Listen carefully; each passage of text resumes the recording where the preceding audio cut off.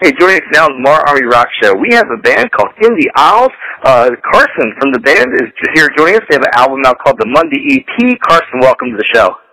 Thank you very much. Thanks for having me.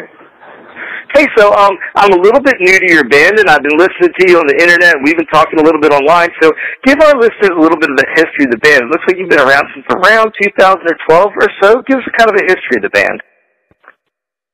Well, Scott and I, we jammed together on and off for about 10 plus years in different bands here and there. I've moved away.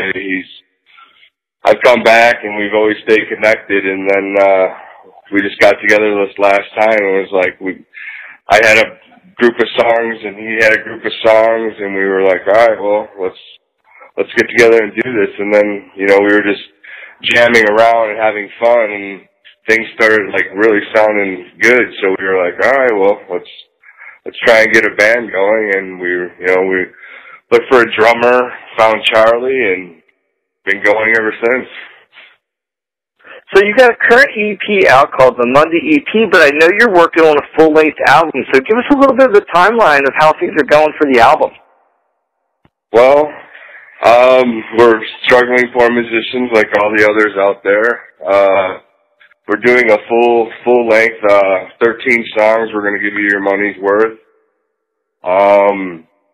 Right now we have the guitars all tracked, and we're doing the guitar overdubs, and we're getting ready to put the bass on there. Sometime soon we're recording with Dodge FM. You can find him online out of the city. And timeline, we're hoping before it starts snowing. Now, in your part of the world, here in Chicago, man, when is that? And that could be July up there, right? Well, yeah, true. It could start snowing tomorrow. Yeah, it was 92 today, and tomorrow will be 56. Yeah. No, hopefully before, let's say, October-ish, November, around there. We'll definitely be looking forward to it, man. So, and looking forward to that for sure. Now, tell us, you mentioned a little bit about where you're recording the album. Is this the same place that you recorded the Monday EP? And tell us about the production of the album. Who's doing the producing? No, it's not the same place. We had our friend Troy from the Nashville area do the recording on the EP. We just sent him tracks through Dropbox, and he pretty much polished a turd, and that's what you hear now on the EP.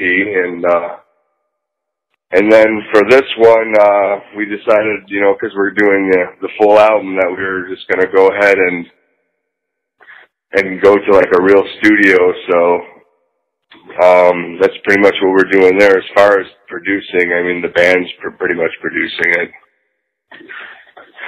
Now, as I'm getting to know your music, so you're a three-piece band, and I always try to pick out, and I'm never very good at it, but, when you're doing your songwriting, where does the beginning start with? Do you start with riffs? Do you start with lyrics? Do you start with rhythms? What's the basis of your songs when you finally start writing one?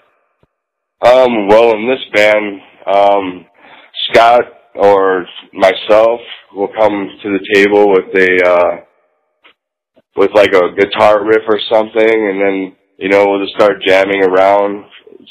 It's like cooking or building a house, you throw in some seasonings here, you throw some mortar in there, you know what I mean? And next thing you know, you got a song. And that's pretty much how we do things. Now you guys have immediately when I put you guys on, I got a real kind of almost grungy Jane's Addiction, Smashing Pumpkins kind of feel to you guys, and which is a cool thing because there aren't a ton of bands doing that right now. Are you a bit of a standout up there in Chicago with that style? Totally, yeah. I mean, Scott's favorite band's the Deftones. My favorite band is the Pumpkins / the Beatles. Charlie, he gives us that little rock influence. His favorite bands are bands like Van Halen, things like that, the old 70s rock stuff. But yeah, I mean, wow, that's a pretty good compliment. Thank you.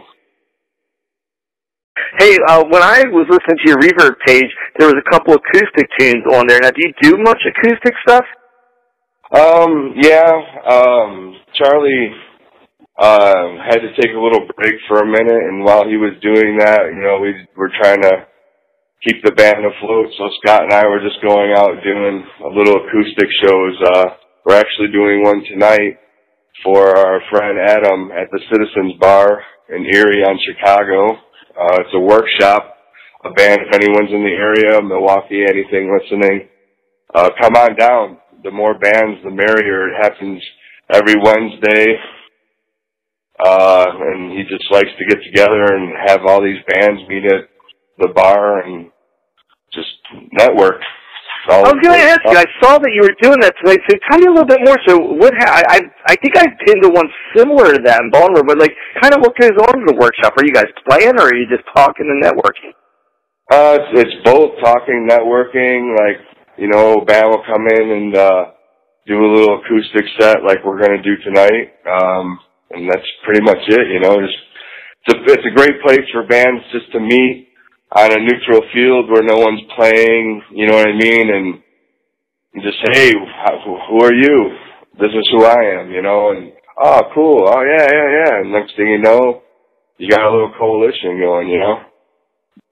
Yeah, that's a cool thing, and it's kind of funny you say that, because I know that here in the Mid-Atlantic region, and I'll be honest, I tell you, I kind of like it this way, rock and roll's gone a little bit underground again, like it was when I first really got into it, you know, in the late 70s. And that happened in Chicago. It's like you're seeing a little bit underground again. Yeah and no. I mean, like, we have a very good rock, metal / indie, you know, just anything with guitars and distortion, you know what I mean? Anything in that. Oh, yeah. We have a really good band, like, variety of bands out here, you know what I mean? So, I mean, yeah, it is kind of underground for, like, the mainstream stuff, but, like, here in the city, I mean, like, you can catch a great rock band 24/7, just walk into any bar. Yeah, you guys have such a great history in music. I had the pleasure of going to see REO Speedwagon and Ted Nugent up there. There's a nice stadium you have out there right by Soldier Field. I don't know the name of it, but you can see Soldier Field from it. And you guys got a great music scene up there. Yeah, definitely. We are spoiled, you know. Like, we do have a great playground to play in here in the Chicagoland area. There's many great places to play. Yeah. So, other than money, because I know that one, what's been the biggest challenge in getting the new CD produced? Honestly, just the big M word and time. Yeah, time's a tough one for that. Has it been just because, you know, has it been getting all of you together at the same place at the same time, or is it just the general rigors of the music industry? For us, what we have going on is, you know, we book studio time, you know, 8 hours here, 8 hours there, and we're just basically booking the money that we have, you know what I mean? So if we have the cash to go in this weekend, then awesome, you know, we can get 8 hours work done, you know, and that's pretty much how we're doing it. Now, I know you're doing a music workshop tonight, but do you get a chance to go out to shows? Like, who do you like to go see live, if you do get to go to shows? Oh, there's a lot of great bands. I like different bands than the other guys like in the band, but my personal favorite Chicago bands right now are End Transmission. I really like the little snippets I've been hearing of what they're doing. I love Comosoft. They're a great band. Some of the heavier ones, Driven Under. And then there's also, like, if you like a band that has, like, I describe them as like the Lips meet Fugazi. You know, check out the band Aria 51. They rock. Great friends, Greywall and 13 Monsters. I can just keep going on and on and on. Yeah, that's a great list, man. And you know, I really, we don't get out to the Midwest a ton, but when I've been in your city, man, it's been a great place to see rock music. And I saw an interesting post from you guys. I saw you like to grill at your practice. So, like, what's on the grill, food-wise? What are you guys cooking up at practice?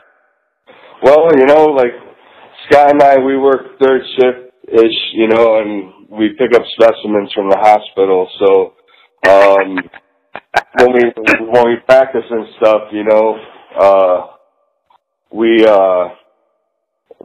just, you know, it's like dinner time, so everyone just gets together and whoever's bringing what, you know, and we just get together and grill. It's a great way to, you know, to connect and bond and all that little fun band stuff.